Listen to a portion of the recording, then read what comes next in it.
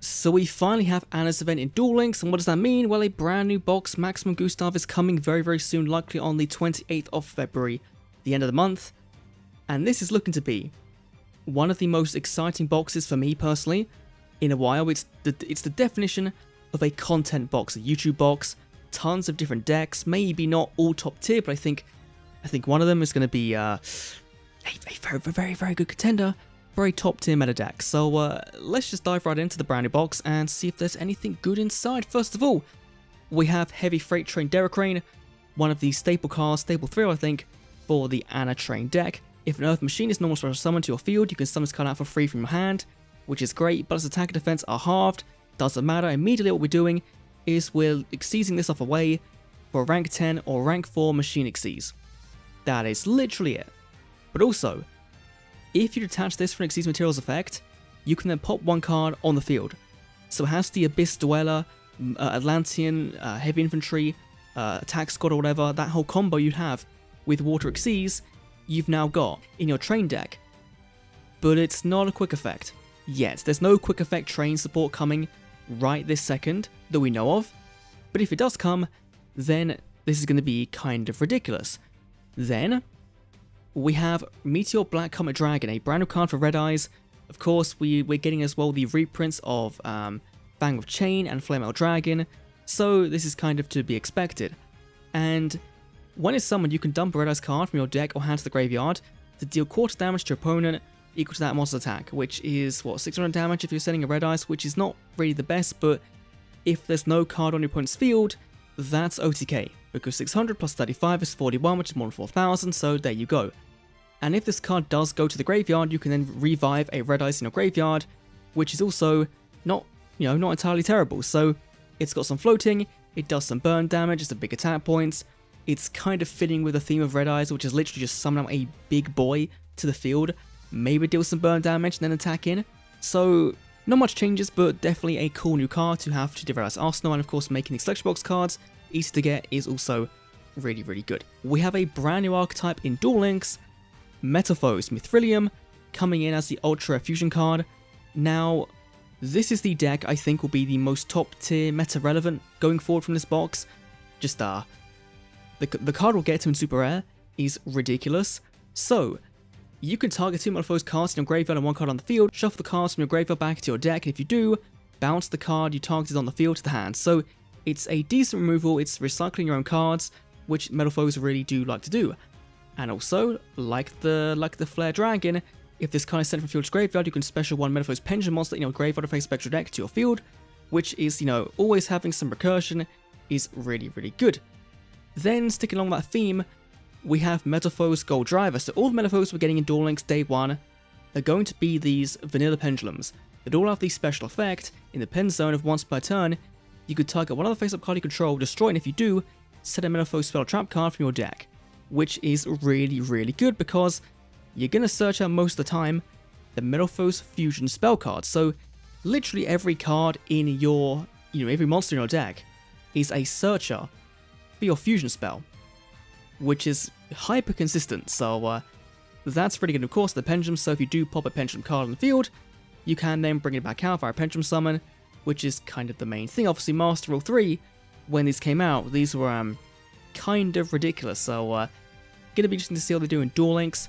Then, another very old archetype getting support, Metalfoes. In Metalfoes Horus, a generic rank level 6 synchro, which gets effects based on the non-tuners that you use to summon it. So if it's a normal monster, it's unaffected by card effects this turn. An effect monster, you can negate a card on the field, or a pendulum, you can yoink one monster your opponent controls, but it can't attack. This is fine. This might be one of the weaker ultra rares of the box, in my opinion. I think it has a place, but I don't even really see it being all that useful in Metalfoes right now. This is a bit of a weird one. I think it's really just a Metalfoes in name, not really in actually how it works, so sure. Then, Box of Friends. I did not see this one coming. I've played against this in Master a couple of times, and it's been a very fun, unique deck to play against. If this card is destroyed and sent to the graveyard, you can special summon 2 normal monsters from your deck with different names, whose attack and defense are 0 in defense mode, but they can't be used as synchro material, which is fine because, of course, we're going to use them to an Exceed summon likely into Princess Cologne, who is a rank 4 generic monster who we're going to be summoning. Now, they are destroyed in the end phase, which is fine, because you are going to be going immediately into Princess Cologne or another generic rank 4 Xyz. Now, when this card is summoned, you can target one box of friends in your graveyard and special summon it. So immediately you're kind of getting value from the box of friends you just put in the graveyard, and if you control another monster, your opponent can't target this card for attacks, with cards, or with effects. Which means you can kind of create a pseudo lock, which is really, really interesting if done right. Obviously, it's kind of expensive, 2 ultra rares is kind of ridiculous, and if a face-up normal monster you control is destroyed by card effect and sent to the graveyard, you can attach one material from this card to just replace it with another normal monster from your deck or graveyard in defense mode. So you're getting materials out that is pretty good. So fair enough. Then moving on to Super Dreadnought, Rail Cannon Gustav Max, the main box you are, the cover card. Once per turn, detach 1, inflict 1,000 damage, sorry, this is actually changed, to your opponent. Which is still an OTK if there's nothing on board, but also an OTK if you do use this with your heavy freight train Derek Crane, right? Because you would attach it, pop a card, and deal 1,000 damage, then go in and attack in for 3k damage, making it game. Gonna be interesting to see how this does. I hope it's fun. I hope it's not too toxic, and you know, Anne has got some brand new skills as well that do support this and do make this, easier to summon. We'll talk about them when the actual character event does drop. Then we have Vanguard Chain as our final ultra rare card. Cool reprint, but if you've been in that Selection Box Mini Volume 3, then you would have had this already, so still cool it's now finally free from Selection Box Prison, which shouldn't really exist in the first place. Now onto super rare cards with Super Express Bullet Train. This card can just special himself out if all the monsters you control are Earth Machines, which the Anna skills are going to kind of lock you into Earth Machines in your deck, so this is just a free level 10 monster to then go on board to make your Xyz. Just in general, really, really good. So you're going to play this probably at 3, maybe at 2, not sure of the ratios, definitely a 2 of, maybe a 3 of, but then a definite 3 of Railroad Stampede, a level 4 Earth Machine. If this card is normal special summoned, you can target one Earth Machine in your graveyard, accept itself, and special in defense mode by negates effects. And the important thing is that you can level modulate with this card and another card. So you can make this card level 10, or make a level 10 a level 4, and then go for rank 4 Xyz or rank 10 Xyz, which is going to be very important because there's a rank 4 Xyz in the box. If I kind of go to it now, this guy here, that after the battle phase, you can then tag out for your rank 10. Which might get better with what we assume to be the ranked reward of Super Dimensional Robot Galaxy Destroyer, the Transformer, coming to Duel Links, should be very, very fun. Then, Nekroz of Trishula as a super rare card. What? This is one of the best Nekroz cards they have, and it's super rare. After we got Bryanak in the main box as an ultra rare. Something doesn't really add up here with the rarities, and we'll kind of see that as we go on, but this is one of the best Nekroz cards they have. It's a quick effect, discard, negate, if you control Nekroz, and also when it's ritual summoned, you can banish exactly 3 of one card from your opponent's hand, their field, and their graveyard. So going first, turn 1, it's not all that great, but going second, it's a very, very good card. Now, the problem is we really need Colossalus, which we don't have.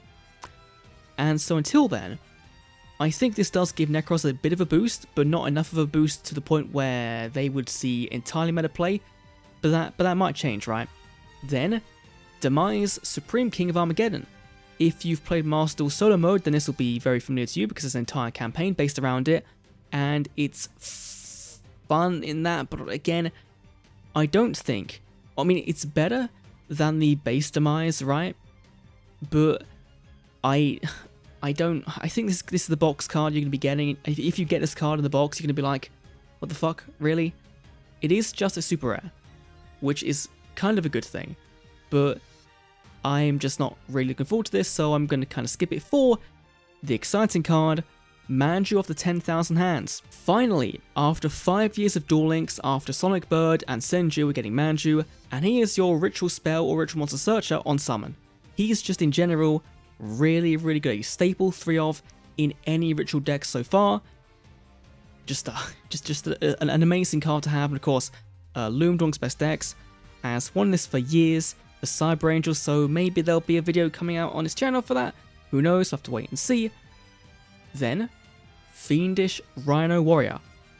For Burning Abyss, why the BA no die? Well, now you can find out in Duel Links, because Fiend monster you control except himself can't be destroyed by battle or by card effect. So, what you would do is special summon out a BA first of all, then normal this, then usually the BA would die, but because this card works the way it does, it doesn't die. And then you can just make Dante. Very, very easily. And if this guy sent to the graveyard, you can then dump a BA to the graveyard and then of course get the effects off of that. So really a very, very good consistency piece for Burning Abyss. Which, you know, I bought that box and then didn't play Burning Abyss at all. So this might give me a reason to go back to Burning Abyss and try it out and see if it's any good, at least now, with Rhino Warrior one of the main core pieces of the deck, or at least used to be, in the TCG. Then, Metalfoes Steelan. Again, super rare card, scale 8, and has the same effect as the ultra rare. They all do. So, this is another Metalfoes Spell Trap Card Searcher, which is really, really good to see. Full Metalfoes Alcahest. This is the big one. This is the card I think will really, really affect the metagame. Once per turn quick effect, you can yoink one effect monster on the field and equip it to this card, and this card gains defense equal to the combined total attack points of monsters equipped to this card by this effect. And also, you can use monsters that are equipped to this card as fusion material for a Metalfoes fusion monster that lists them as material. So if you didn't know, Metalfoes in the game, they all have different requirements, right? So we have Mithrilium, who requires a Metalfoes and a Pendulum. We have Alcahest, who is a Metalfoes plus a normal. We have Orichalc, who is 2 Metalfoes, which doesn't really matter. We have Crimsonite, who is a Metalfoes and 2 monsters with 3k less attack. And we have Adamantite, who is 1 monster with 25 or less attack. So, in general, you're just getting stolen, and then you're getting searched out for the Metalfoes Fusion spell card, which can then recycle itself back out from the graveyard, which is really, really good. And also the field spell, which makes them unaffected by card effects, which is kind of ridiculous. And then the trap card Mind Over Matter, because they're all psychics, which is basically a solemn judgment for that deck, which is fucking ridiculous. So these guys are going to come out swinging. We're getting Pendulum Despots as well, so I think now we have the entirety of the Despot deck in full power in Duel Links, which is, you know, Age of Gauge, kind of exciting, so that's fair enough. And then finally, Metalfoes Ascension. Probably the best Metalfoes card we're getting in the box. Discard one Metalfoes card, draw 1 card, then banish one Metalfoes monster from your deck. That's just really, really good. If this card is banished, you can add 1 Metalfoes card from your deck to your hand, except itself. So yeah, now we are getting 1 more card from Metalfoes, which is the Pendulum, which when a monster you control is targeted for attack, you can special summon 1 of your banished Metalfoes monsters. Metalfoes, we have a look. Where is he? Where's the boy? Metalfoes Daedalus. If this card special summon by effective Metalfoes monster, you can banish all other face-up special summon cards on the field. So this is going to be one of the most cheesy win conditions for Metalfoes if you aren't careful enough. If you fall prey to the Metalfoes Decoy Dragon, then this is going to really ruin your day. So you gotta be a little bit careful. But yeah, that is my very quick overview, reaction review of the brand new box Maximum Gustav. Apologies for my voice being kind of crazy and, you know, and words kind of probably not making sense. Don't know why, today's just being a bit of a weird day. So yeah, overall I am looking forward to this a lot.